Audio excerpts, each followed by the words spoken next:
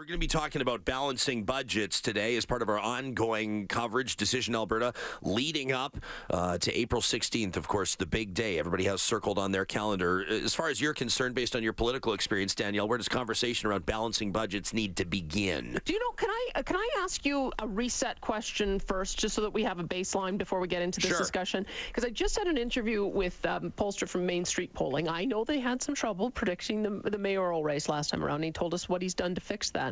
But he tweeted out, and Stephen Carter did too, that the NDP is gaining ground in Calgary. He actually said that the NDP is now slightly ahead of the UCP in Calgary. So I'm wondering if we want to adjust at all our early, maybe each week we should see whether or not we're firm in our predictions for seat count, or if we should adjust them slightly. And I just wanted to give you that information to see if you're sticking with 70 seats. Well, I've said 73, by the way. 73? Holy cow. But, okay. I don't know. I mean, here's the thing. I think it's stupid for me to throw a number out there in the first place. Because so much can change and elections can be so unpredictable. So I'm going to stay with my number just because it was an interesting one. It's what struck me at the time. It's like trying to predict how many goals, Leon Draisaitl or Johnny Gaudreau will have over the course of a year. You never know what might happen.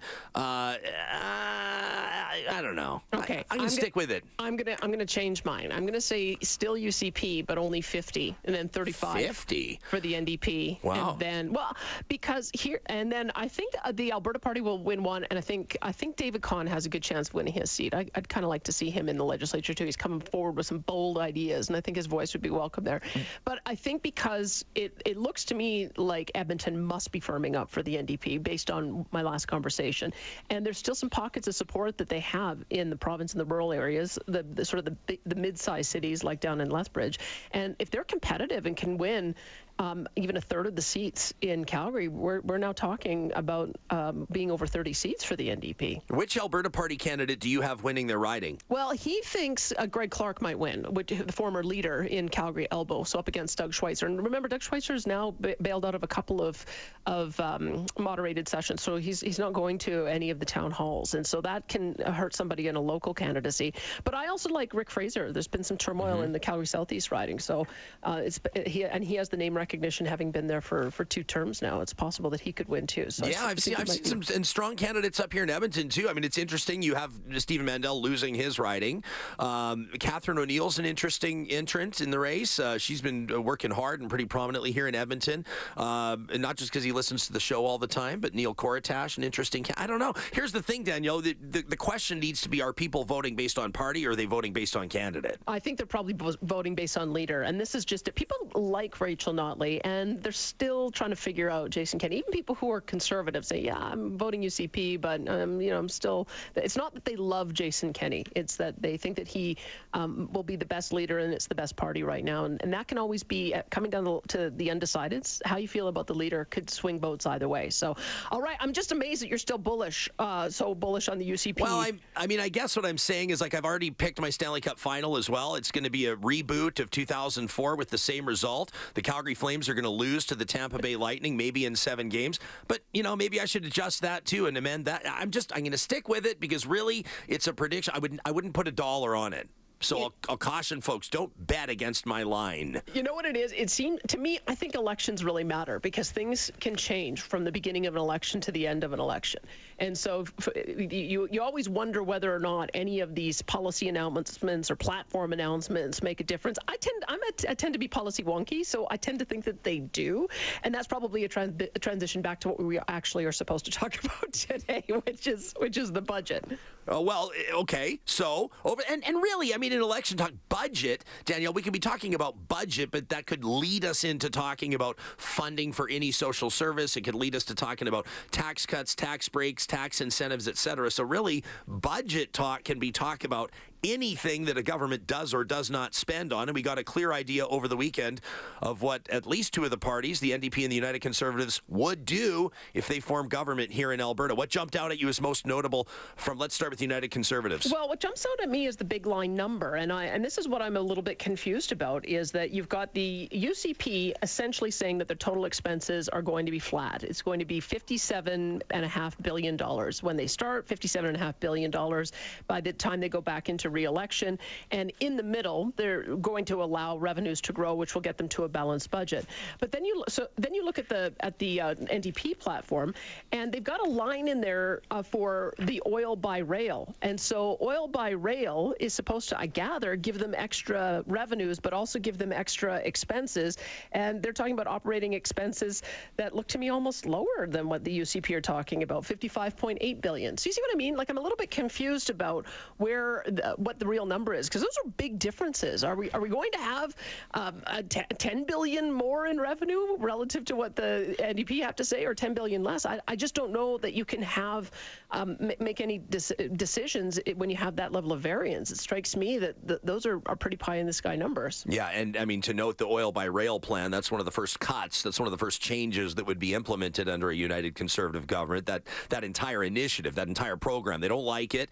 Worth about $3.5 billion spending wise. Or rather, I should say, the NDP, obviously, the government at the time when they rolled out that plan, obviously pretty optimistic, believing that it would more than pay for itself. But I share the opinion, I think, of others that if that's viable, this is the same way I feel about refineries to a certain degree. And maybe we don't open this can right now, but if it is especially viable and if there is big boom potential there, I think private industry would be in line and lining up to pay for it, to fund it. Well, and our listeners have pointed out $3.5 billion, you could have bought a pipeline for that. And so this is only a temporary program, and it's only going to move 100,000 barrels per day or thereabouts. And then once it's over, we don't even own the rail cars because we're just leasing them. So when you look at the cost benefit on that, was that actually good investment? Yeah, although, I mean, ask Justin Trudeau if buying a pipeline automatically means you get to triple your expansion. It doesn't. We know that. We're all shareholders in that plan. I don't know. Maybe I would have been, I'd be a little more comfortable. Maybe that's what she should have done. Maybe she should have bought the Trans Mountain Pipeline off of Trudeau, and then I might have felt a little bit more comfortable with it being in our hands that was actually going to get built. But. Well, this is an interesting conversation that's had. I mean, right now it's just murmurs because nobody knows what would the sale price of TMX be? It's obviously different if it's tripled in capacity than if it's not. So the federal government, you have to assume, would see this one through. You don't buy relatively high and sell low. It makes no sense. But if and when that does come up for purchase, it's been suggested that there are many Indigenous communities, including we've spoken to the Métis Nation of Alberta. They'd certainly have a great degree of interest in being an equity player there. And I wonder if the government of Alberta might be as well. I just don't know where the public appetite is on owning pipelines. Yeah, and I noticed that in the NDP platform, they did talk about a First Nation ownership stake and facilitating it in some way. I don't know what the details around that would be. That's what I found the difference between the two is it's really difficult. It's funny. It's kind of difficult when you're government to put forward a bold campaign strategy, because anything that you put in there that's bold, you can say, well, you've just had 4 years to do it. Why didn't you do it before? And there are a couple of really good ideas in there, like these two pilot projects for mental health drop-in facilities, one in Calgary and one in Edmonton.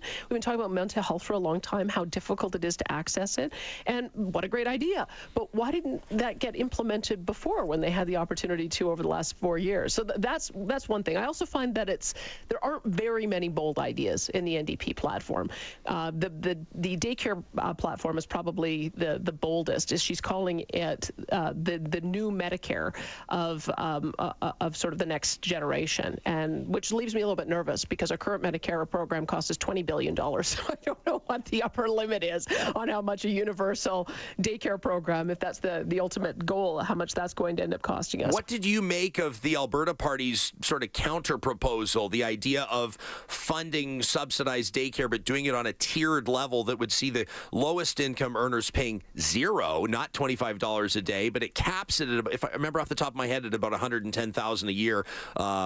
Listeners, or people tuned in, Albertans would be paying $30 a day, and then once you're past that level of income, it's all bets are off type thing. I far rather targeted support. I mean, it seems to me the more progressive you are, the more you like the universal programs, and there's some ideology behind that. One of it is that you don't want to stigmatize anyone, so you want everybody to have equal access so that nobody feels like they're getting a subsidy. But from a conservative point of view, you're just inflating the cost by orders of magnitude over what it would be if you just did a targeted program. I don't think that you would have any disagreement from people about the need to target support to those who are looking to better their lives, get back into the workplace, may have struggles with childcare otherwise, I think that you can get 100% agreement on that. Where you end up with the disagreement is whether or not it should apply to everybody. Yeah, and I don't believe that anybody has expressed grave concerns over being stigmatized by GST rebates or carbon tax rebates based on their income levels. I haven't seen that. I don't buy that as a legitimate storyline in Alberta. Well, I think there's the other part of it, too, is that if you have a universal program, you get everybody buying into it, so that if you ever propose a change to it, you've got a constituency of people saying, no, don't touch it. And so that's part of the other reason why I think progressives like to lock in on universality, is so that it makes sure that those programs continue to attract the high level of funding and public support. If you're listening in on 770 CHQR, you know where to text us, 403-974-8255. The number the same as it always is here at 630 CHED in Edmonton, 630. When we come back, Danielle Smith Ryan Jespersen taking a look at budget implications of your decision on April 16th. Decision Alberta. We'll open up the phones as well here in Edmonton, 780-496-0063, 403-974-8255 in Calgary. This is Danielle Smith in Calgary, and of course we've got Ryan Jespersen up in Edmonton at 630 CHED. I have a couple of people asking me whether or not that interview that I did with Main Street was an April Fool's Day joke. I don't think so, but I'm going to continue watching because you can play jokes up until noon today, but I don't think so. You're talking about the NDP polling higher in Calgary? Yeah, and maybe I've been punked. Maybe it actually was an April Fool's Day joke. I'll have to keep an eye open for that one. It's my birthday today, Ryan, so I asked people not to play any jokes on me on my birthday, but there's still another hour and 40 minutes to go until they have to stop playing jokes and come clean on it, so that may well have been an April Fool's Day joke, but I don't know. I seem to think that in Calgary, it's unpredictable because we have a progressive council with a strong progressive mayor, and that can be a factor in elections. And so I don't think it's as walk away for the UCP as a lot of my listeners would probably hope it would be. A lot of people thought that Bill Smith was going to be the mayor in a walk away, right? And that's not the case. For me, polling, I take all polling with a grain of salt, which is why I really think that the only thing that we'll actually know definitively is the results of the election after the election.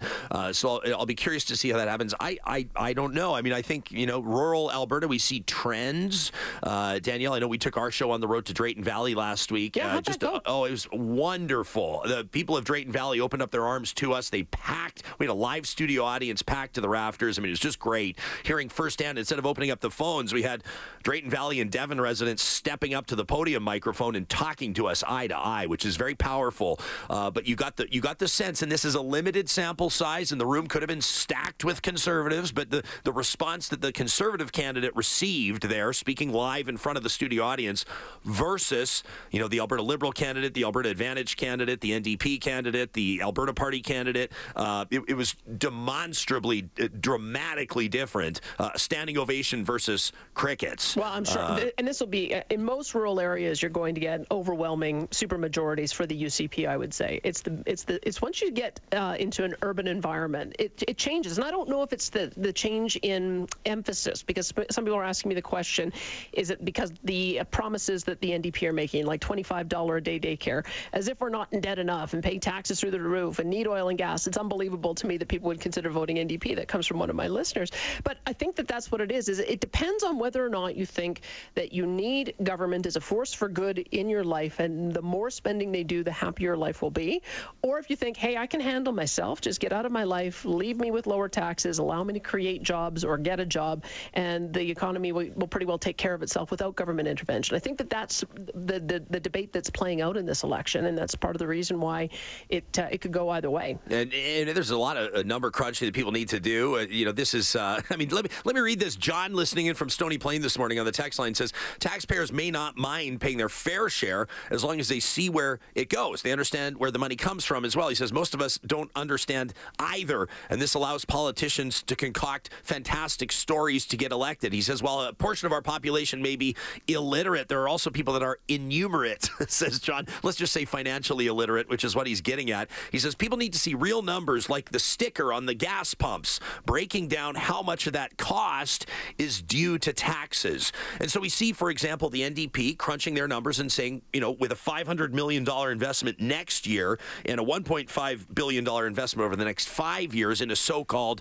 universal child care scenario, and let's just call it subsidized child care, they believe that the return on investment there happens, and that it happens by putting more people into the workforce, allowing people to return and pursue their entrepreneurial dreams, etc. That's one example. Another interesting example from, and you're providing some optimism for David Kahn's campaign, the leader of the Alberta Liberals. Pretty interesting to see him tee up that conversation that nobody seems to have the stones to tee up, Danielle, and that is of a provincial sales tax. He says it would come with a nice reduction of personal income tax, and they believe that Alberta would be $1 billion in the black, comparatively speaking, to our current structure. So while some may say, it's just more taxes, the Alberta Liberals saying, yeah, but it might work out better for the province. Well, that's why I think it'd be really interesting to see David Kahn there. I think he will say some things that no other party can say for fear of losing elections. And it's sometimes nice to have that voice in the discussion to get people thinking. Because when he put it out there that a couple would be able to earn up to about $115,000 before paying any provincial income tax, and then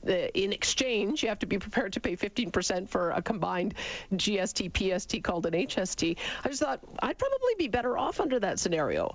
The problem is that would it actually be implemented that way? Or would it be implemented, we've got your agreement on a sales tax, and you may start off with the high basic personal exemption, and then slowly over time it's, we need to bring that back a bit. And so then it's a 40,000 basic personal exemption, and then the 30,000 basic personal exemption, and pretty soon you're at a point where overall your tax bill is a lot higher and people feel tricked. I think that's why people are thinking, okay, nice in theory, but would it work that way in practice? Sure. Appreciate Michelle Brandenburg. Looks like Michelle is watching us live on Facebook Live. Of course, if you like the 770 CHQR 630 CHED pages on Facebook, you'll be seeing us streaming right now. Michelle says any job loss or cuts to health, education, any social programming will increase the need for those such things. A lot of people believe you start cutting back on healthcare, education, all of a sudden maybe down the line you got to pay more on healthcare, or maybe even, expenditures with the justice system, for example. Well, I guess the other way of looking at it is that if you don't restrain spending now, and you continue to have deficits, then what kind of decisions are you going to have to make 10 years from now if you don't get your house in order? I'm of the view that if you don't see a government get into balanced budget in the term they have in office, then they're not going to. And if you look at Notley's approach versus Kenny has said, yes, by the time I go into the next election, we'll have surpluses. Notley says, no, it'll be one more year. So you're going to have to count on them going through another 4-year election cycle before they're willing to balance the budget. And then what's going to change then? What are going to be the other excuses about why they can't balance the budget? I just don't think they have the commitment to it, quite frankly. And that's what I think people are going to judge them on. Should we top up our coffees? Let's top up our coffees. Yeah, we have I've got a bunch of people on the line here. Mel and Brian and Jim on the line. I'm assuming that you've got a couple on your end as well. Before we leave that, though, have you seen anything interesting out of the Alberta Party or the Greens on the budget matters? I was surprised to see that Mayor Mandel had talked about eliminating the carbon tax. I didn't think that that's where the Alberta Party was. Yeah, nor did I. I was surprised by that, and we can get into that in the second half of this. I'll be honest, I haven't seen anything from the Greens. Maybe it gives me 3 minutes now to go look for it. Okay, I'll let you go to do that. It's Danielle Smith here with Ryan Jespersen. We'll continue the discussion after this on Chorus Radio.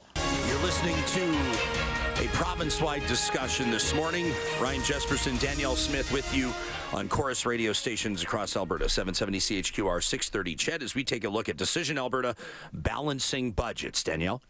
Ryan, I just wanted to give some analysis from Trevor Toome as well, because he is always the spoiler. He'll let you know whether or not you're on the right track, but he'll certainly let you know when you're on the wrong track. One of the things he says about the NDP budget plan is that it relies too heavily on royalty revenues. He says the government is estimating royalties to be $12.3 billion by 2023. Now, when you think about that, I think our high watermark on royalties were in sort of the $14 to $16 billion range. So they're talking about us getting back to that level of royalties by 2023. So I think people will have to judge whether or not that is even likely. And one more thing I would say as well is it's interesting to me that the other small parties seem to also have backed the UCP approach of reducing corporate income taxes. I think we now have the NDP as the only party saying that they want to keep the corporate income tax higher, which surprises me because it was quite a battle last time around. It was raise taxes on the rich and raise taxes on corporations. jurisdiction to get the money that you need for social programs. And now it seems like there's a bit of a split out there. Yeah, and I guess the question is, do you believe, and by you, we're talking about party based on,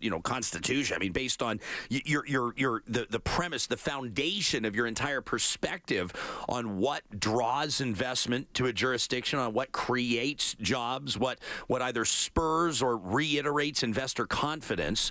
Where does that begin? What causes that? And does a cut in corporate income tax prove to be effective in drawing new investment to a jurisdiction? And I mean, I guess, each political party based on their platform is going to argue that their approach is best on this one. Yeah. And you have economists who are weighing in too. I mean, I think Toom has said yes, that the corporate income tax cut will generate 55,000 jobs, as Jack Mintz has said as well. But he's not he's a bit of raining on the parade here on the NDP economic diversification plan. Says it'll attract $75 billion in investment to Alberta, produce 70,000 jobs in the next 10 years.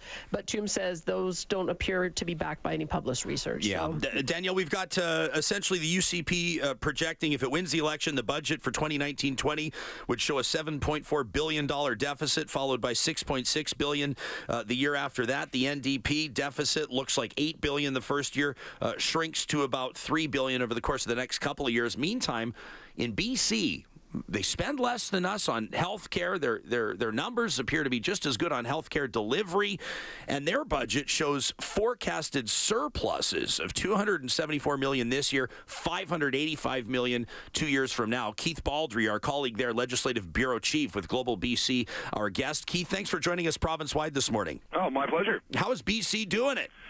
Well, taxes. BC likes to tax people, whether it's the NDP or the Liberals. We have a carbon tax.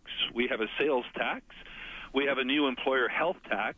Collectively, those three taxes collect something like over $10 billion. We also have a property transfer tax because the real estate market continues to be a significant contributor to the economy.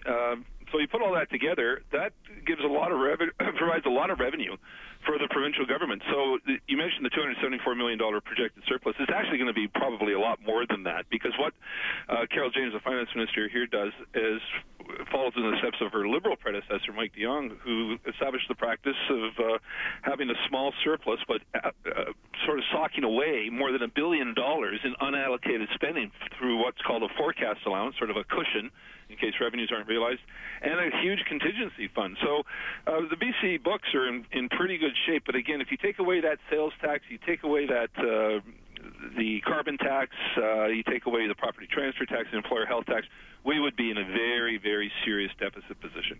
Let me ask you, Keith, because I thought that one of the things that Alberta does differently is we've got a comprehensive, all-inclusive budget document that includes both operating and capital. I always felt like BC continued to have additional borrowing that they did for capital that doesn't appear in their surplus projections. Am I right on that? Keith? Hello? Yeah, did you hear that question from Danielle? No. Oh, geez. Okay. Interesting. Okay, basically, Danielle, let me sum this up because it appears we have a communication breakdown here. Basically, she's saying a bit of a different structure in BC, Alberta with an integrated budget showing operating and capital expenses, and BC continuing to roll with an alternative. Your insight on that? Yeah, our capital expenses are booked outside the operating side, so there's a very aggressive and expensive capital infrastructure program in BC, as has been for years. So while the government balances the books on the service delivery side, and has done for a number of years now, the debt continues to spiral upwards. The provincial debt spirals upwards because of the very expensive, over the next 3 years, $20 billion is going to be spent on infrastructure, which is, as we know, roads, bridges, schools, hospitals, rapid transit lines. Right now, nobody's flagging that as a concern. The bond rating agency is saying that's fine because your debt ratio to GDP is still acceptable. At some point, though, as infrastructure continues to deteriorate, stuff that was built 50 years ago, it needs to be replaced or repaired. Those infrastructure costs are not going away. So down the road, BC's debt situation could conceivably get to the point where it is flagged by bond rating agencies as a concern because it will start to exceed an acceptable debt to GDP ratio. In fact, two financial institutions a couple weeks ago downgraded their forecast for BC's economic growth significantly, primarily because of the huge slowdown in the real estate market in British Columbia, notably Metro Vancouver. That had a disproportionate positive impact on economic growth the last several years. That's now starting to slow down and disappear, and that's going to slow down BC's economic growth. So the rosy years of BC in terms of economic growth may well be nearing an end, which means balancing the books right now is possible on the service delivery end. A few years from now, who knows? Because if those revenues start to deteriorate or not increase, BC's financial books could be in a bit of a perilous position. Keith, thanks so much for joining us. Appreciate the insight from west of here. My pleasure. That's Keith Baldry, the Legislative Bureau Chief for Global BC. Danielle, sorry about that. To be nerdy for a second, so we're communicating via what we call a tie line, but we're taking Keith's call over the phone, and I guess that means he can't hear you. So no problem. And I think it's important because I know that other provinces like to brag about their surpluses. But if you say, if you don't count this $20 billion in capital funding that we need to borrow for, we're in surplus. At least we got back to honest budgeting in Alberta, and I do give the Rachel Notley government credit for that when we see a bottom line number saying it's going to be a $7 billion deficit, it's all in. It includes your operating shortfall as well as your capital shortfall, and I think that's the best way to do it, because when you get back into real surpluses, it means that you're also going to be able to cover your capital program out of that as well. You want to take some phone calls? Yeah, indeed. I've got Mel and Brian and Jim and Wayne on the line. Let's go to Mel first. Mel, go ahead. What's on your mind today? Hi, Danielle. Okay, I live in small town Alberta. So why is there such a disconnect between thought processes from basically rural Alberta, small towns, and the big cities? Because do the people in the big cities spend less, on taxes and all the fees and, rate riders, stuff like that we do in small town Alberta? I'm like basically a low-income senior. I know some of the programs the NDP they're proposing would benefit me, but I'm not willing to vote for a government that wants to increase spending so that my grandchildren or great-grandchildren have to, have the burden of paying it back. Mel, thank you for that. I would say the difference, I don't know if you've got an insight on this, Brian. I think what it comes down to is that in rural Alberta, people are accustomed to doing stuff themselves. They've got to figure out their own problems. And so there's less reliance on government. The first answer, if you've got a problem, is, I'm going to talk to my neighbor. I'm going to talk to my family. I'm going to talk to my community. I don't think they necessarily think the government ought to do something about that. But when you live in a more urban environment, government is so present in your life that it may well be that that's the first place people look. Yeah, that's why people's heads explode when you start teeing up debates on things like the wheat pool. Want to get to a call here in central northern Alberta, 780-496-0063. Julie, what prompted you to call?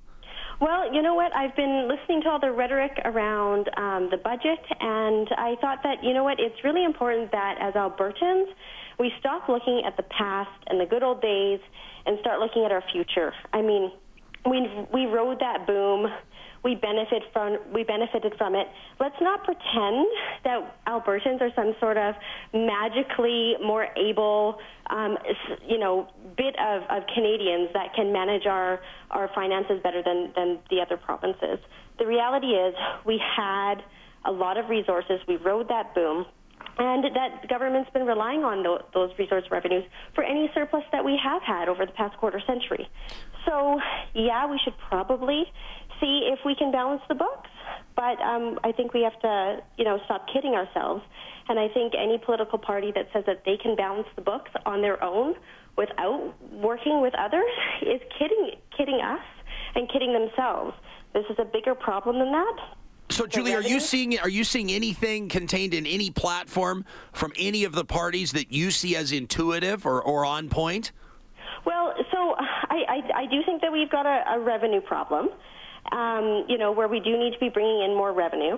And it's an environmental stewardship problem. I mean, I've got four girls. My oldest one's 10, and she's saying, Mom, the environment's so important to me. And so, when we start looking about the future, that's going to be really important.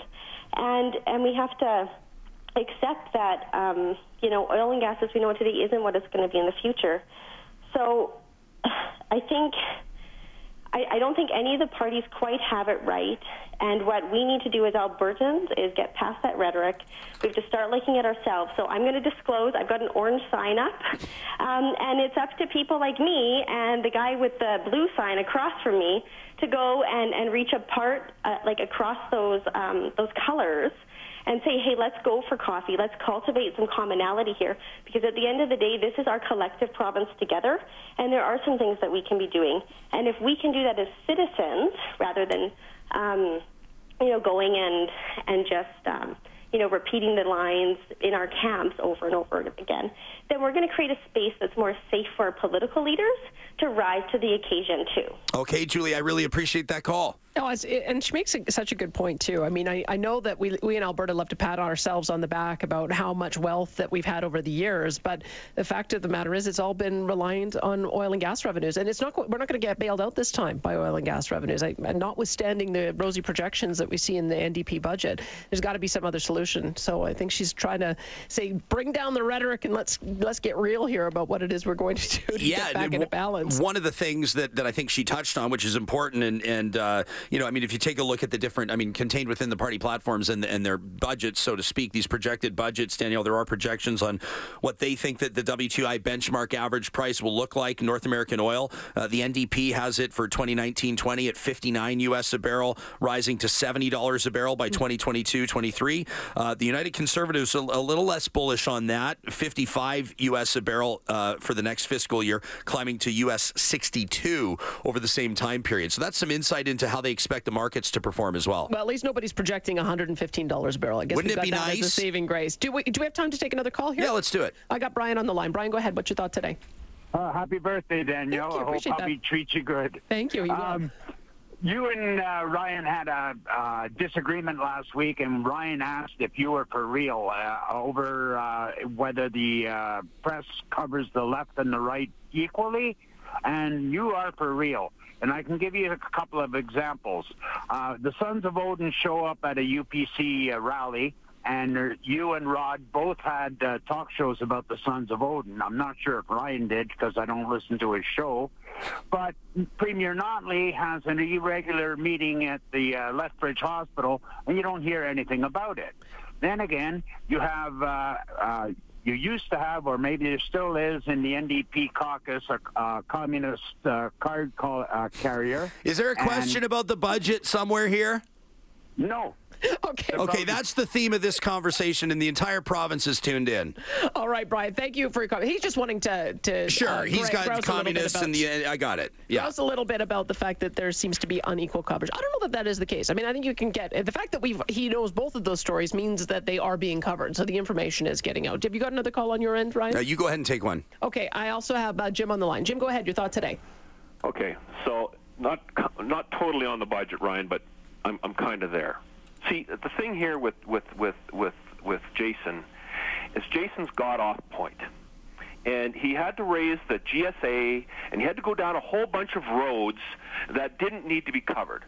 As of today, according to Rachel Notley, the lying Rachel Notley, we were supposed to be $585 million to the good, according to her election campaign in 2015. And we're not there. She's claiming $70 billion in jobs and all of this stuff in 10 years. Well, how can you make that kind of comment? Like, she just spews stuff out like verbal diarrhea. Jim? If Jason would stay on point and just go on the record of how this government has just disasterized health care with nothing over the last... They've done nothing over the last 4 years. If he would just stick to that as far as the budget goes, he would win hands down. But he has to get off track. He's getting rattled because some people have been kicked out of his thing. He's showing weakness. He's not a Peter Lougheed, and he's not a Ralph Klein. And that's too bad, because I'm going to vote for him anyway, just because Rachel is so bad. But he's getting off point. Jason, get on point. Jim, thank you for that. Loud and clear, saying that he's getting distracted, but also pointing out, I think, can we trust this this NDP budget projection when they were supposed to be in surplus by Do we this time. trust anybody's budget projections? I know. Well, the problem is that if you're going to rely on oil and gas revenues, then it's a crapshoot. It is. Because who knows? I mean, we've had it go down as low as $20 per barrel. And this is, I mean, a lot of times, especially here in Alberta, Danielle, most specifically here in Alberta anyway, you take when budgets are released every year, people will be interested in a couple of things. What does increased spending look like? Where are cuts, if anywhere? Is it a deficit or not projected? And where do they have oil pegged at? Like that's one of the specific things that economists and armchair economists look at first, is where is the government at on where they think oil is going to go. Yeah, and that's why I think David Kahn injecting into the conversation, we need to start looking at reliable sources of revenue rather than have this roller coaster. I think that's a good conversation to have. I don't know if we're ready to make the kind of dramatic change that he's talking about yet, but maybe that's where we get to some kind of common agreement by everybody talking to each other. I think we got to take a break, Ryan. We better. So you going to throw us out? Well, sure. You're listening province-wide to Chorus Radio, Decision Alberta, with Danielle Smith and Ryan Jespersen. Welcome back. Danielle Smith and Ryan Jespersen going province-wide, taking your calls. We're talking about the budget today and whether or not you think that either party, both parties, neither party has a credible plan going forward. I've got one of our listeners here who says, surprising to me, staunch conservative, but lost my job in the oil industry, and I am strongly in favor of a provincial sales tax. We need the money. So people's views on this might actually be softening, Ryan. Yeah, I mean, hey, I welcome the conversation on it. I mean, how do you implement it? How do you work it out in a way that it's palatable to people? I just, the whole idea of it, that it's a political suicide tax. I don't want to hear people, wailing and crying about this deficit and at the same time saying they're not even open to considering new approaches to taxation. I mean, Daniel, there's a couple of things I think that are quickly worth mentioning. Tourists and visitors to Alberta pay into a sales tax that would help Alberta. It would stay here. And out-of-province workers, people that are here as contract workers or whatever, but maintaining a home address in another province, there's a lot of tax that they're not paying in Alberta that they could keep a lot of the money here, and I think it's something worth exploring. Yeah, and I think David Kahn has also mentioned that because of harmonizing, the government has put forward $1 billion. Federal government has said that they have $1 billion to give to a province for transition into an HST model. So that would be at least another one-time amount that would be pretty helpful. I've got another person though who looks at the other side, right? As opposed to looking at revenues, look at expenses, and he says, I firmly believe the budget can be balanced within 2 years. The UCP could easily cut the budget by 5% and freeze spending for 3 years and not lay off a single nurse or teacher. You have no idea the amount of waste within government. I don't know if he's from within government, but that's his view. Yeah, and I appreciate that listener texting both of our text lines to make sure that they get their text read, Danielle. Here's the thing. Parties always promise they can find the efficiencies till they get into government and then find where the biggest messes are, right? Let's find out what Rick has to say. Rick, you got a comment to make on the budget. What is it? What party's platform is grabbing your attention most right now? Well, I just get really, it's such a negative approach is excessive spending. So at what point do we need to find another way to tax society when governments maybe should be looking at reeling in, stop spending, find different ways to lower the cost to operate their governments, rather than, I listen to the people on the trail, and when they're out there pounding, knocking on doors, everybody's out spending money. At what point, the more they spend, the more taxation you need. All right, Rick, I appreciate that comment, and Danielle, that's a fair one. This is the bigger picture conversation. Yeah, it is a fair one, but it is also very tricky to go out and say, yeah, I'm going to cut, because every public sector worker thinks, is that my job that's going to go? Am I going to lose my teaching job or my nursing job or my job as a social worker? And that becomes a rallying point, and it becomes pretty difficult to get elected on a platform like that. Yeah, no kidding. I mean, I need my calculator when I'm going to do stuff like this, Danielle, but I'm going to let me see, 22 billion. No, I can't even forget it. 5% of it, right? Would be about 110 million. 110 million bucks. Where are you going to cut that? Like out of health, for example. Especially since the majority of health care is salaries and benefits, right? Sure. Or where are you going to cut $55 million out of education? Or where are you going to cut like 5%? And politicians, and to their credit sometimes, Jim Prentice did it with his caucus, you take a 5% pay cut, and that's great. It's symbolic. But to apply that 5% across the board, it would be devastating. Completely. And someone's corrected my math already. It's actually 10% would have been $2.2 billion off of a $22 billion budget. So actually, at 5% would be $1.1 billion. I'm sure. I had it wrong. This is why, makes it even more difficult, right? I'm using the calculator on my phone that I just realized now for the first time only gives me 9 digits. That's not nearly enough. Farmer Lar says, I just can't trust the Conservatives. This on the text line. After many years of high money flowing through Alberta, we were left in debt, behind in upkeep, and yet many made amazing profits. That from Farmer Lar. And we got George on the line. He wants to talk about trust. George, go ahead. What's your thoughts today? Well, I think that it's high time that, well, first off, I don't trust your pollster because he's fake news and you guys become the same thing. But the only way Rachel Molly can keep benefit process is to bring in a sales tax. And the thing is, we have never had a revenue problem as problems. It's always been a spending. George, thank you for that. Sorry, George, you're just got a little bit of noise in the background, but I think we got you. He's saying we've never had a revenue problem. We've got a spending problem. Yeah, what do we have, 30 seconds? I'm going to give it to Spencer. Spencer, you got 30. Perfect. I'm just taking a look at the UCP platform on their budget. They're quoting Jack Mintz. They're quoting Michael Kelly Gagnon. They're quoting a whole bunch of economists. To the NDP platform, they don't have any references. So I'll give the UCP credit. And full disclosure, I'm a UCP supporter.